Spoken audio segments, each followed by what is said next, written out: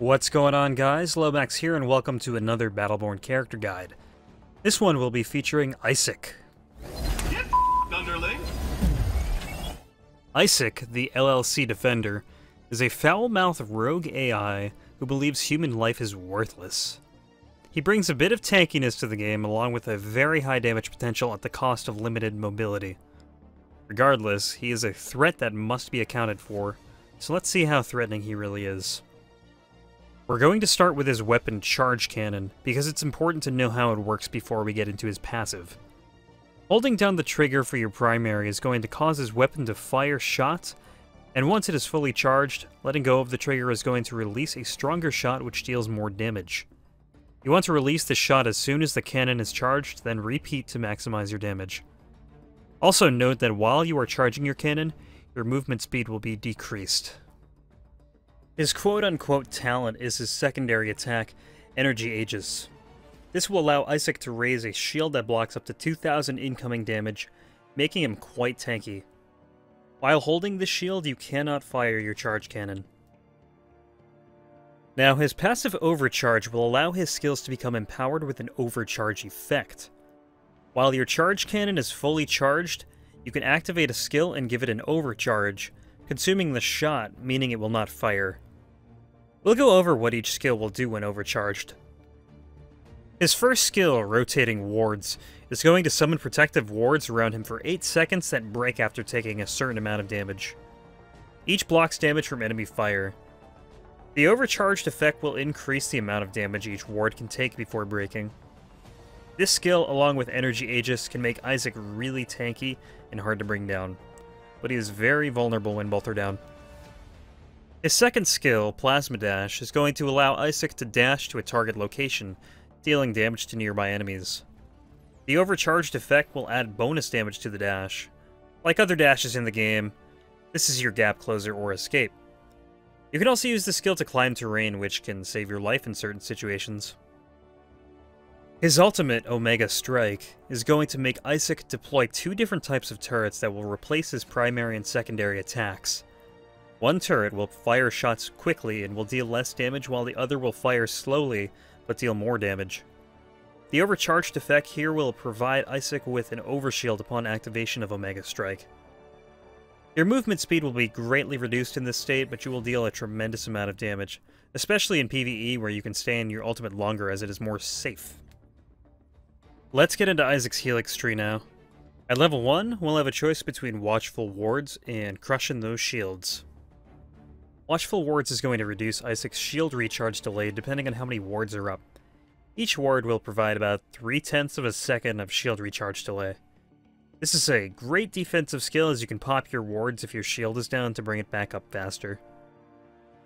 Crushing Those Shields is going to provide shield penetration for Plasma Dash.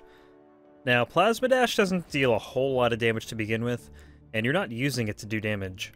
You should be using it for the mobility. I'd pass on this skill and take Watchful Wards here instead. At level 2, we're going to get 2 buffs to Rotating Wards. You dropped these, and this might sting. You dropped these is going to allow Rotating Wards to reflect bullets. It will not work against melee characters, so you want to take this skill when the enemy team has ranged characters.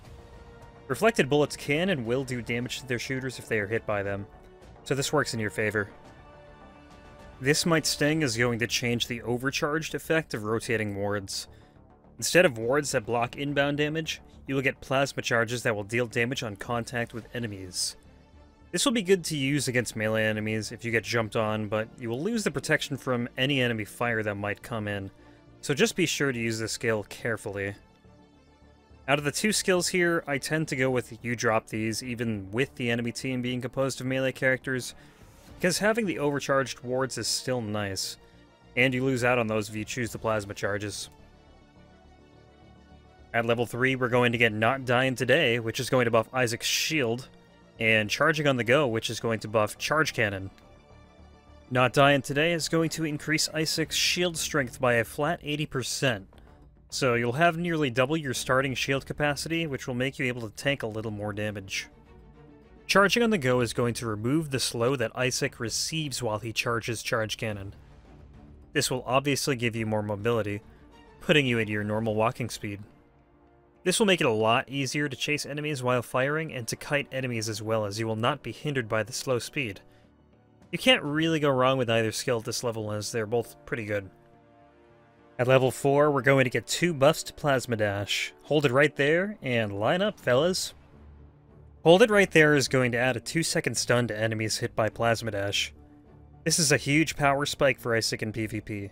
It gives you a stun that is essentially a skill shot, but has a wide and long area of effect.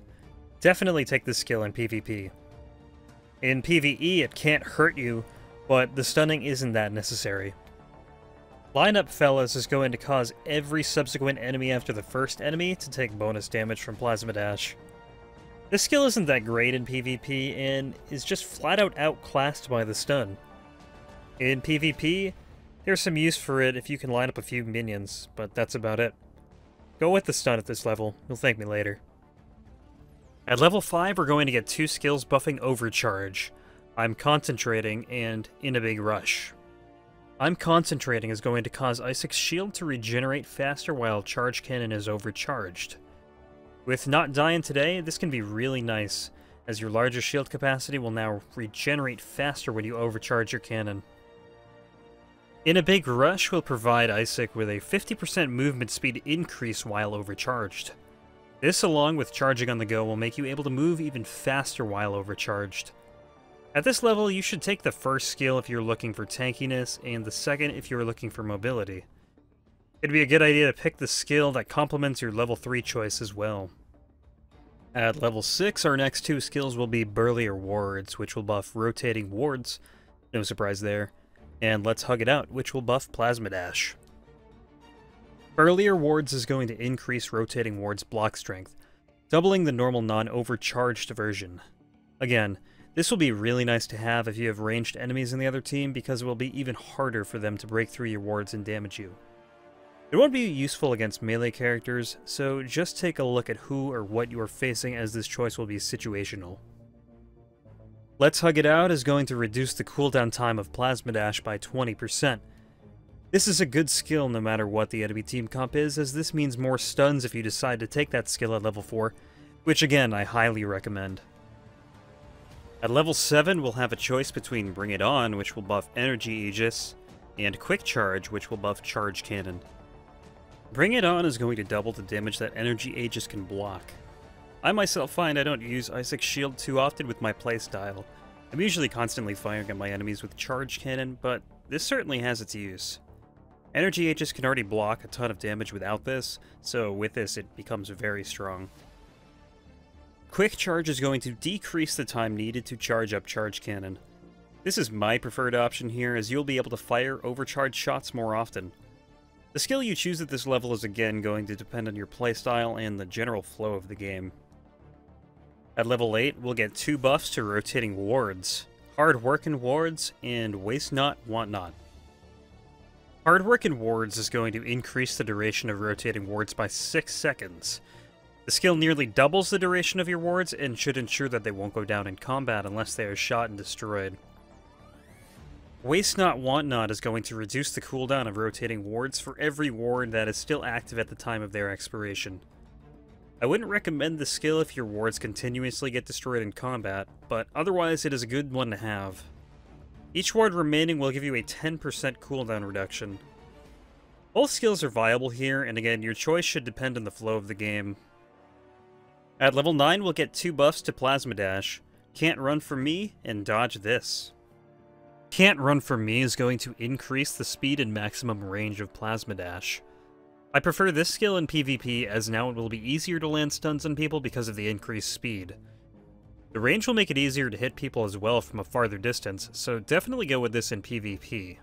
Plus, if you do need to escape, you can travel farther and more quickly. Dodge This is going to increase the area of effect of Plasma Dash.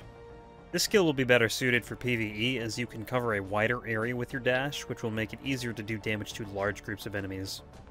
Finally, at level 10, we'll get ISIC's last 2 upgrades, which will be for Omega Strike. They are Shields Up and It's Raining Death.